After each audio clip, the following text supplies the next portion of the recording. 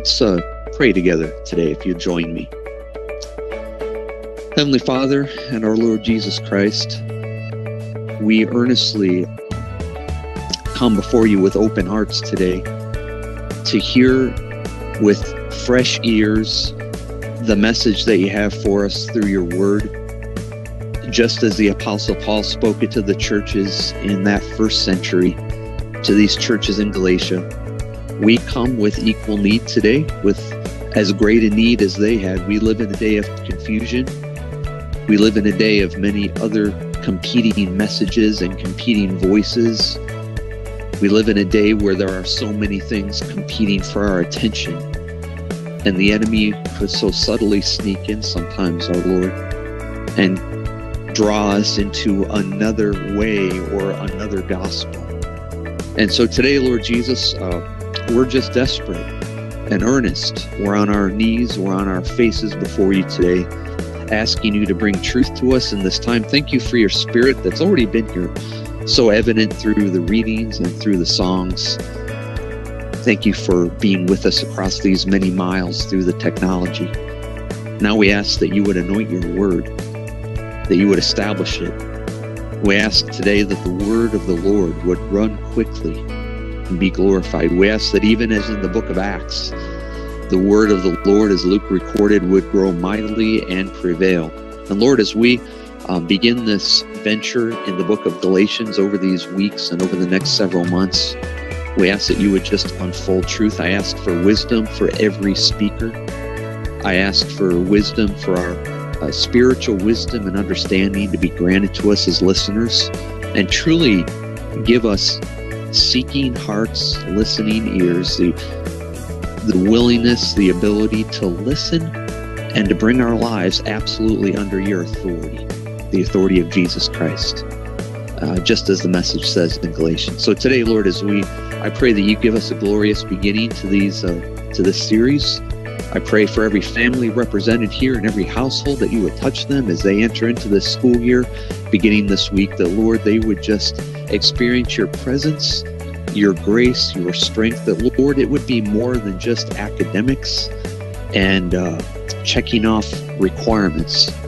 You would shape us this year, shape us today, shape us, Lord Jesus, for what you have for us in the times ahead. We love you today. In Jesus' name we pray. Amen. Amen. Thank you for joining us.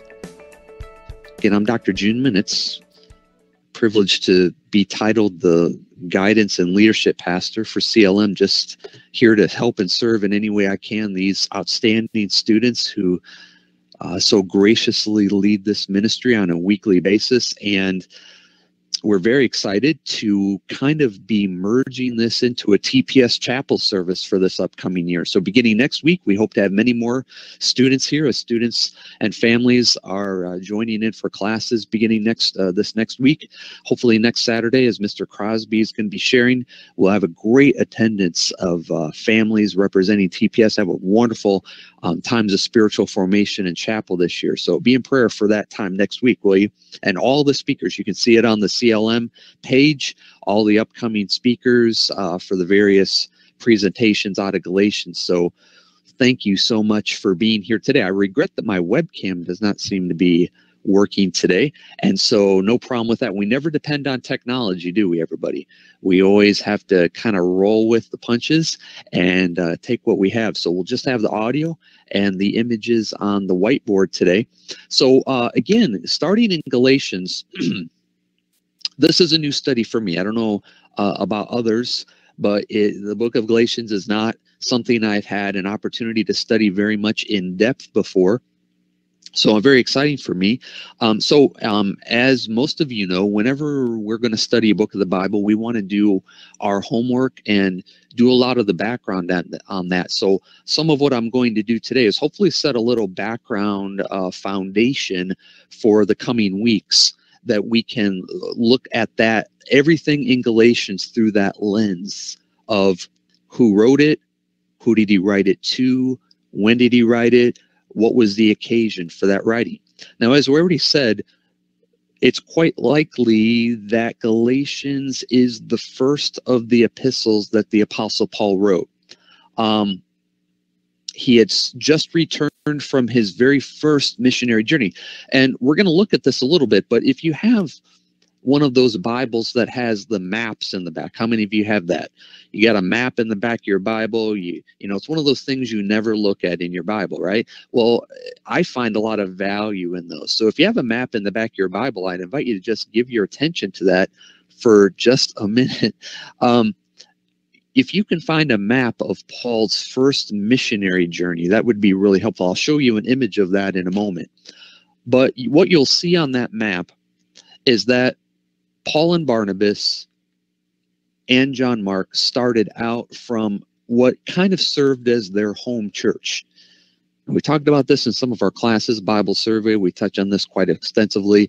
That some of you might know that Antioch, there in Syria, and if you'll see it up there, it's going to be on that northeast corner of the Mediterranean Sea. You're going to see a little city, and you'll see it's the beginning point and the ending point of this first missionary journey. It's called Antioch. Let me get you that diagram for you real quick here.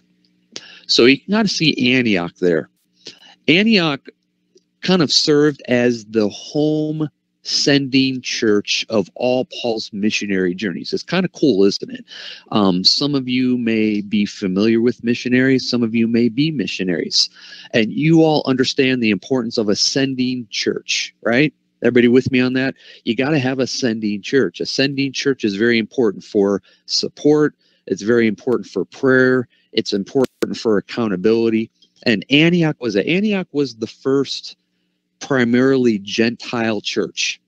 It was the first church that was mostly consisted of Gentiles. And for that reason, it was a little bit controversial with some of the Jewish believers.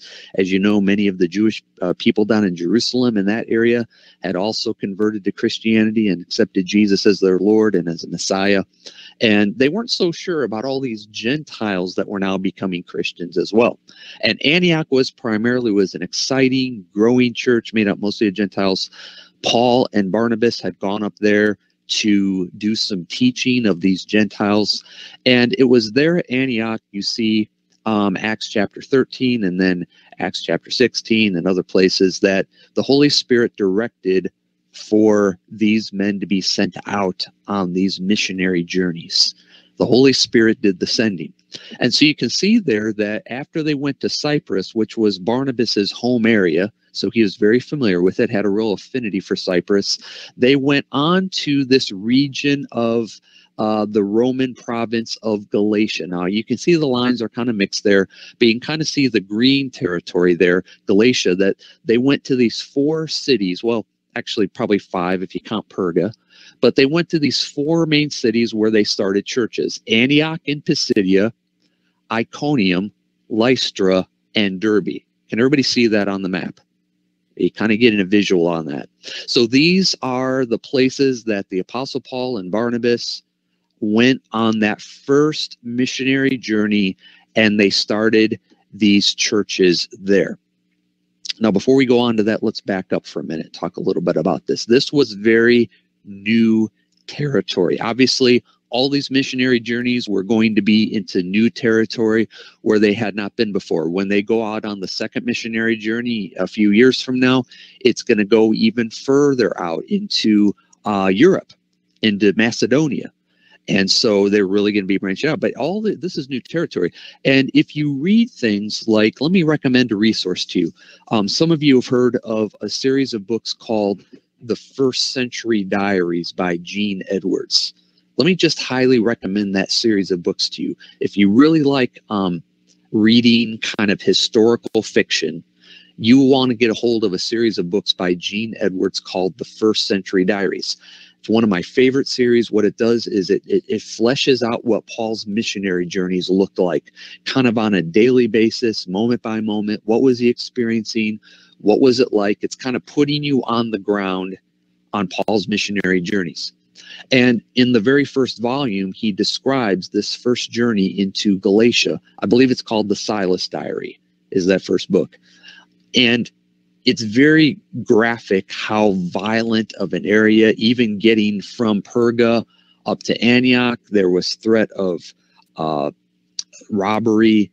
There was threat of physical harm. So it's very, very, very difficult area that they found themselves in, even life-threatening in more ways than one. We find out later in Acts that when they actually are preaching the gospel in these places like Antioch of Pisidia, in Iconium, and then in Lystra especially, they're actually beaten and left for dead. So it's very, very life-threatening. See, everybody, this is more than flannel graph stories, right? This is real stuff that took place. This is more than just some nice Bible story that's nice and clean. This is real stuff. These guys were living on the edge. They didn't know where their next meal is going to come from. They're not sure where they're going to sleep that night. They're in life-threatening situations because they're preaching the gospel, literally being chased out of towns, being beaten and left for dead. These were the missionary journeys of the Apostle Paul. And yet, in the middle of that, in every one of those cities that you see there on that map, there was a response from Gentiles mostly. And these Gentile believers came together and formed those churches in what we would call then the churches of Galatia. Does that make sense? Everybody kind of with me so far? These are what basically formed as the churches of Galatia, and these would later be the recipients of this letter. Got it? Everybody there? All right, good. All right, so then it's interesting that they not only, you can kind of see on the map that after Paul preached at Derbe, which is probably their best response, you know what they did? They see how they doubled back through and went to the churches again, didn't they? Isn't that an amazing thing as you think about it, everybody? That here you are in a life-threatening situation. You are being kicked out of a town. You're being run off.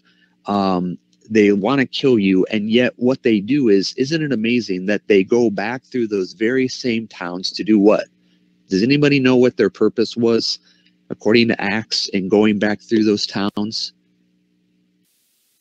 Anybody remember what it says? Well, that's right, Claire, to spread the gospel, and even more to do something else. There's a phrase in Acts, to strengthen the believers. To strengthen the believers. So they go back through those towns where there's these fledgling churches, and they strengthen and encourage those believers that they had left, right? Because, and if you've been in my classes, you know this, everybody, the Apostle Paul is all about relationship, right? Discipleship is all about relationship. So Paul is not a hit and run evangelist. This is not about preach the gospel and, hey, we hope to see you in heaven. When the Apostle Paul preaches the gospel, he is about this idea of running together, staying with them, and he goes back to these churches again on the second missionary journey and on the third missionary journey to these same churches. He makes sure to stop through because he really cares about those people.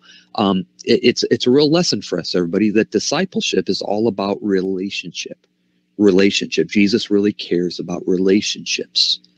And that's really how we grow in Christianity, is through those relationships together. It's not just about growing big churches. Apostle Paul wasn't concerned about growing mega churches. He was concerned about growing deep people that were deep in the faith, that were mature Christians, right? All right, so another issue then in regard to background of this letter. So when he gets back to Antioch, so again, you can see on the journey that they end back in Antioch where they began. So when they get back to Antioch, they find out that there's a controversy in the church. The controversy in the church, does anybody know what the controversy was in the church? What was the big controversy in the early church that was then settled by the Jerusalem Council in Acts chapter 15? But you remember what that's about? There's a big controversy. It's a big issue in the early church. I referenced it just a few minutes ago. Yeah, that's basically it, Levi. That's right, Matthew. It's do Gentile Christians have to be circumcised? In other words, here's the question. Do Gentiles essentially have to become Jews and then become Christians? Or can they just become Christians? Do Gentiles have to follow Jewish laws that some of the Jewish believers were following, for instance, circumcision and some of the observances. Do Gentile Christians have to do that, or can they just accept Jesus Christ and go on? This was the controversy. And what happened was some of the Christians from Jerusalem had come up to Antioch, and they wanted to set these new Gentile believers straight. You know what I mean? You ever have somebody need to set you straight? So they need to set these believers straight and tell them the real way to be Christians. You guys got it all wrong here. You all have to first be circumcised. And there was all kinds of confusion going on in Antioch. So when the Apostle Paul and Barnabas got back from the journey, here's this big brouhaha, this big controversy going on in the Antioch church. And if that's not bad enough, they begin to hear news that some of these same Christians, Jewish Christians, had gone to the churches in Galatia and confused them in the same way. Now, this is before the Jerusalem Council takes place. In Acts chapter 15, they have a council. They have a kind of a big conference, if you will, and they decide, no, Gentile Christians just need to, and you can read it for yourself, they need to abstain from things offered to idols and avoid sexual immorality. But other than that, they don't need to observe Jewish customs and circumcision. And so that's settled. But this is before all that. So the Apostle Paul, the point of that is this, everybody. The Apostle Paul's a very passionate. He's upset. He really, really, really feels this deeply. And so the writing of the book of Galatians takes place in the midst of all that. In the midst of all of this, the Apostle Paul writes this letter to say, hey, this is what I taught you. This is the real gospel. This is the gospel that you heard from me. Did everybody catch how he says that down throughout the passage? In verse 9, other than what we have preached to you. Down in about verse 8 in our passage, what we have preached to you. So don't forget what I taught you. That's the truth. So that's a little bit of background on why this letter is so passionate. As a matter of fact, we'll talk about later, it's a very, very, very, very passionate letter. It's not a calm letter. You know, he's, remember the line in Narnia? He's not a very tame lion, right? Well, this is not a very tame letter. This is not a calm letter. This is a passionate letter because the Apostle Paul feels strongly about what's happening here. So I want to just cover 3 basic points today, everybody, about the message of these first 10 verses that I think serves as an introduction to the rest of the letter from what I can see. So everybody with me so far? Following, hearing okay? Everybody able to see images and hear okay? Okay, good. All right, so let's cover 3 basic points that verses 1 through 10 introduce to us and are kind of an overview for the letter. One is this. There is a threat of replacement. There is obviously an attempt on the part of some to try to replace the gospel that had been given with what Paul calls a different gospel. You guys see how that term that's used throughout? He keeps referring to this other gospel or this different gospel. And so there's this constant threat of a replacement. Now, that is very strong. A couple words in verses 6 and 7 in the Greek use the prefix meta. So in verse 6, he uses the word I marvel that you are turning away, meta tithemi, turning away so soon. And then in verse 7, there are some who trouble you and want to pervert, meta strepho, meta strepho. Now, some of you who know languages, what does the prefix meta mean? If you think about even English words that have the prefix meta, can anybody think of what the word meta, what the prefix meta generally refers to, generally means? Meta. For instance, metamorphosis. What does the prefix meta connote? Change. That's right, Levi. Levi's our Greek scholar here. Yeah, that's right, Matthew and Claire. Change.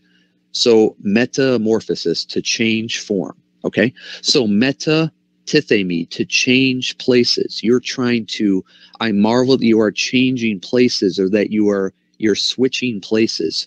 Or in verse 7, that they want to pervert, meta strepho, literally to change directions. So what's going on here is this attempt to almost change the direction, to change the narrative, to exchange or change this gospel into something that God did not intend it to be, something different than what we delivered to you. As again, he says that what we preached to you, what you have received from us, other than what you have received. So it's the idea that there is an attempt to change, transform this gospel. And that's obviously, again, he keeps referring to this. It's something that he just kind of blares throughout these beginning verses, because this is a fundamental issue of this book, everybody. This is kind of a warning. This is kind of the alarm flag going up. This is the alarm bells going off. Hey, church, wake up.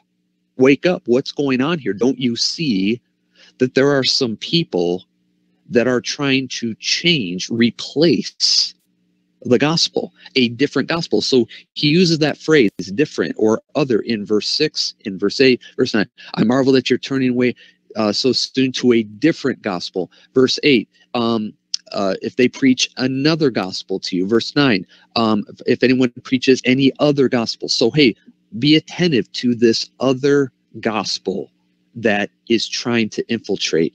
So there is even some indication here in the language that this is very intentional. This is a plan. This is a plot. This is a game plan. This is not just accidental.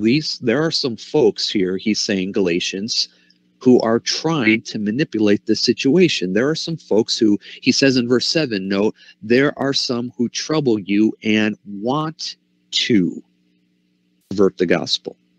They're trying. This is purposeful. This is planned.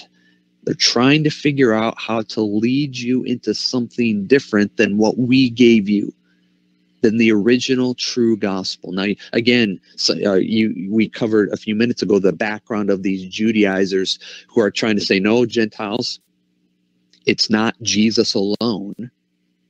It's Jesus plus. It's not grace alone. It's grace plus. No, you can't just accept Jesus. You have to do X, Y, and Z. You have to do step A, B, C, 1, 2, 3, steps 1 through 10. You've got to jump through these hoops if you want to be a Christian. You've got to do these things, and then you can have grace. So it's always the idea of adding to Jesus. And I would raise this alert today, everybody. In the Jude study this fall, in the Jude class, I'm going to be talking about the ABC strategy of Satan. Satan has an ABC strategy. It's simply this: anything but Christ. Anything but Christ. Have you all noticed that Satan, that we can easily get distracted in our lives with anything but Christ? They can even be good things. They can be legitimate things. They can be seemingly okay things. They can sound okay. But isn't it interesting that the strategy of Satan is, listen, don't focus on Jesus. You've got this good thing over here. You've got this good thing over here. You got this good thing over here. It's okay. It's all right. And the strategy of Satan, let me just caution you all today. Let me raise this alarm for us in the church and for us in our lives. Watch out for anything in your life, no matter how good, that distracts you from Jesus, that gets you off focus from Jesus. Folks, anything can be used by the enemy in our lives if it gets us off Jesus. And I'm talking music, I'm talking doctrine, I'm talking theology, I'm talking school, I'm talking church stuff. We can get wrapped up in all kinds of things besides Jesus. And the enemy can get us wrapped up in these kind of things. And that's exactly what's going on here. So let me ask you this today. Let me ask you this. Is there any other gospel in my life today? Is there anything that's been drawing my focus besides Jesus in my life? Boy, that's convicting, isn't it? Is there anything in my life that's been sucking away my focus instead of being focused on Jesus? How does he want to bring my focus back to him? So the first point today, I'm trying to go quickly, is the first point is this. There is, obviously, as we've talking about, there is a threat of replacement. So this leads to a second point. Second point, obviously. Paul's focus is back on Jesus. And that's why I kind of titled this lesson today, The One and Only. The One and Only. Because the cry of this letter is, church, Galatians, let's get back to Jesus and back to him alone. It's obvious, isn't it? His whole tone. Look at the first 4 verses with me. Everybody get your Bible. Look at those first 4 verses. Just scan through them. Isn't it obvious that the call, that his shout, his trumpet call, is to say, let's get back to Jesus. I'm an apostle, not through man, but through Jesus Christ and God the Father.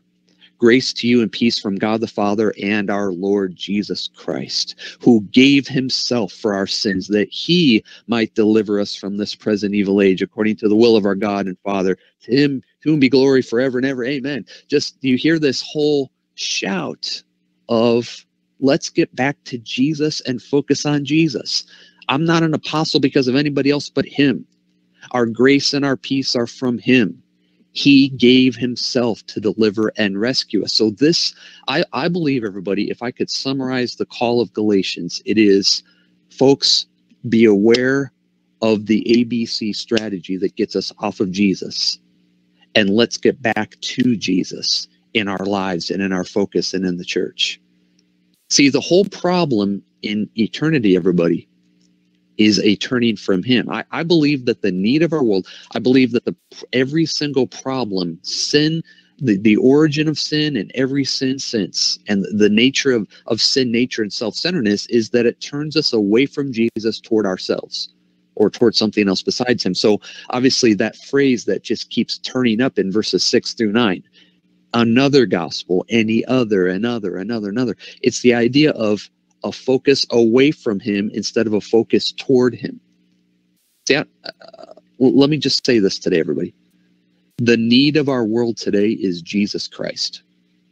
Amen. The need of our world today is Jesus Christ. The need of our world today is not one political party or another. The need of our world today is not some denomination. The need of our world today is not theology. The need of our world today is not a certain worship style. The need of our world today is not this or that. The need of our world today is Jesus Christ. We've got to give the world Christ. We've got to give the world Christ. We've got to give the world Jesus, and we need him, because the problem with every single sin, every single problem in the world is that we don't look to him. We look to everything else but him. So Paul is crying, let's get back to Jesus, church. That's why I am, in verse 10, a bondservant of Christ.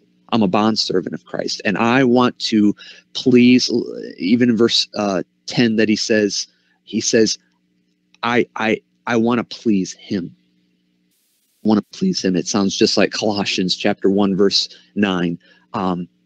I want to walk worthy of him and be fully pleasing to him. Jesus, I want to humble myself before you today, Lord. I want to come back to you and my focus in my life. And I don't want to please men. I want to please you. Amen. I want to please you. So Paul crying, shouting, trumpeting, beseeching, yelling passionately. You hear him? Church, let's get back to Jesus. Back to him alone, the one and only. Him alone. Church, could we today, could we this year, could we this week, as we begin our school year this year, could we, for the next several weeks, through this series, could we, everybody, say, Lord, we want you to be our focus. We want you alone. Now, Jesus, we got to do schoolwork, but we want you to be our focus in the schoolwork. Lord, I know I've got to hit the road on a trip here a couple hours from now as soon as I finish this. Lord, I want you to be my focus on the trip. I want you to be my focus in my family life. I want you to be the focus in my homework.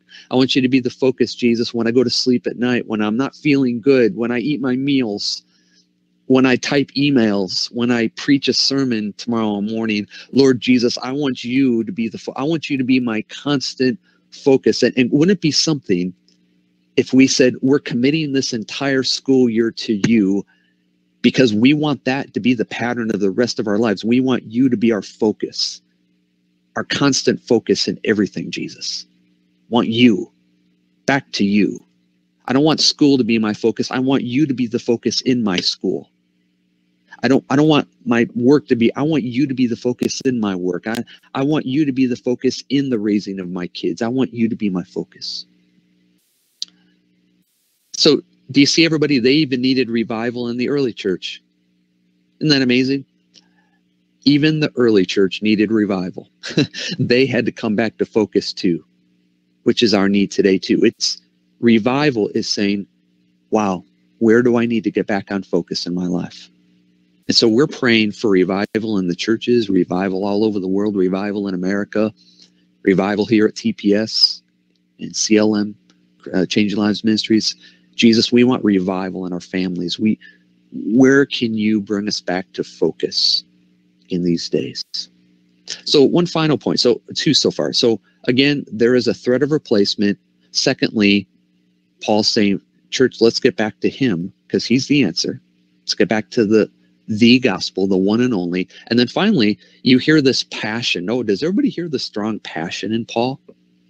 He's so passionate in this. And the circumstances we looked at explain his passion, don't they? The circumstances, he's really upset. It's like, this can't be. We can't have our attention being drawn away from the gospel and being drawn away from Christ the way it is. That can't happen here at Antioch. It can't happen in those. So you hear the strong passion. One commentator on the book of Galatians, Longenecker, in his commentary says, Paul is, quote, like a lion turned loose in the arena of Christianity. He's passionate, man. He's on fire in this letter. You guys remember in NBA Jam? Anybody play NBA Jam? He's on fire, right? So that's the Apostle Paul is on fire in this letter. He is just... he's passionate in the writing of this. This is not casual or laid back. So you hear it in the tone. This is why he says in verse 6, I marvel. The word thaumazo in Greek, only time it's used in Paul's letters. I marvel. I marvel. It's just, I'm astonished. I'm amazed. I'm overwhelmed. In other words, he might be saying, like in today's vernacular, really, guys? I'm astonished. And then he goes on in that verse to say that you are turning away so soon. So you hear the passion, you hear the outcry, the upheaval in his life. And he's so passionate, he says, hey, in verses 8 and 9, if anybody preaches something else besides Christ, besides what we gave you, let him be accursed. You know, if you look up that literal translation of that in the New English translation says, let him be condemned to hell. That's pretty passionate. It's pretty passionate. Apostle Paul is really passionate about this. Why is he so passionate? Well, all he'd been through, think about it. He'd been on that journey, all he'd been through with those churches. He literally sacrificed his life, risked his life, and literally he's so passionate because he's saying, guys, this is the only chance we got. All this other stuff is distraction, is peripheral. This Jesus and this gospel is the only chance we got, church. So he's passionate. Can I ask you today, what are you passionate about? You don't have to answer this or anything. I just want you to think about today, what are you passionate about? I made a list of things that sometimes we get passionate about. We get passionate about our sports, right? Anybody here get passionate about sports? I get passionate about sports. We get passionate about politics. People, Mr. Crosby and I have this ongoing passion about the Cubs and the Cardinals, right? So we get passionate about, some people get passionate about the opposite sex, right? So teenagers, have, issues, there's hormones and you get passionate about, the opposite sex. We get passionate about peer pressure. We get passionate about injustice. So we get passionate about things in our world. It's not that we don't get passionate. I just wonder what we get passionate about. Paul was passionate about this. Would I be willing to be moved by Jesus? Would I be willing to be passionate and moved by Jesus in my life? That Jesus, you're my one and only. It's okay. I'm going to watch sports. That's cool. But Jesus, I want to be passionate about you. Jesus, I'm going to follow politics. But Jesus, that's cool. Whatever happens, you're in charge.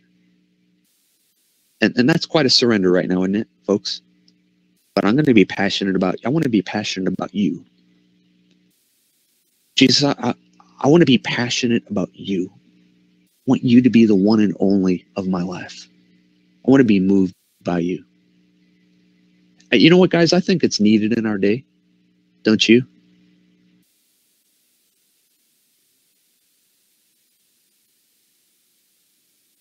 And thank you for pointing that out, Baker family.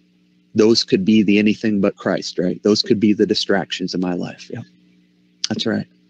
Does everybody agree that we need that? Do you think that maybe we're so emotionally spent as Christians on all these other things, we don't have any emotion left for Jesus? We don't have anything left for him. But I believe that we need passionate, moved, deep down, deep feeling, loving Jesus, my one and only Christians in our day. Folks, that is what's going to lead people to him. What's going to lead people to Jesus in our day? Not lukewarm Christianity, not just going through the motions, not like Jesus is an add-on in my life, not just I've got all these other things and hey, Jesus is one of them. Folks, I really believe this, everybody, today. The only thing that's going to lead people to Jesus, that's going to, see, isn't that what people want to follow? Isn't that what people want to see? Isn't that what they're looking for? Hey, I want something that's real. I want something that's real. But guess what today, everybody, as I finish up today? I can't, it's more than I can do. I don't know how to be that way. But you know what the beauty of that is? That's why Paul talks the way he does in verses 1-5. Grace to you and peace from God the Father and the Lord Jesus Christ. He even says in verse 1, hey, I'm an apostle not through man or not from man, but from him. And grace and peace to you from God the Father and Lord Jesus Christ. He's the one who gave himself that he might deliver us from this present evil age, to whom be the glory forever and ever. Amen. And you all know Galatians 2:20 that we'll cover later on. But I have been crucified with Christ. It is no longer I who live, but Christ who lives in me. And the life which I now live in the flesh, I live by faith in the Son of God who loved me and gave himself for me. So church today, it's not me doing this. This isn't me. He's doing something in me. So today, is there anybody here besides me that says, boy, I don't want to be distracted with anything else. I want Jesus to be my one and only. And I want to be moved by him, and I want to have a focus on him like I need to in my life. But you know what? I feel like over and over again I fail and I just can't get it right. Well, there's good news today, everybody, from the book of Galatians. There's really good news. He's our rescue. He's our rescue. He's our grace. He's our strength. And he can do in our lives far more than we can ask or imagine. So as we embark on the school year and continue in the study of Galatians today, would you just open yourself today with me? Would you open yourself to me as we prepare to sing a song of response together today? Would you just say, Jesus, I want to seek you today. I want to focus on you, but Jesus, I want to be moved by you, but I need you to do something in my heart today that makes that possible like never before.